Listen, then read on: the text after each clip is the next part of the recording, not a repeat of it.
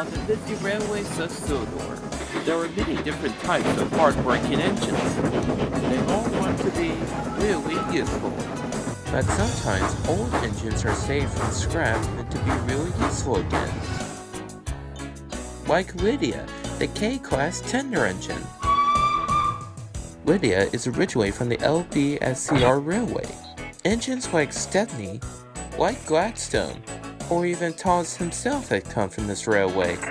Lydia is the only LBSCR K-class engine left in the world, and this makes her very unique, just like Thomas.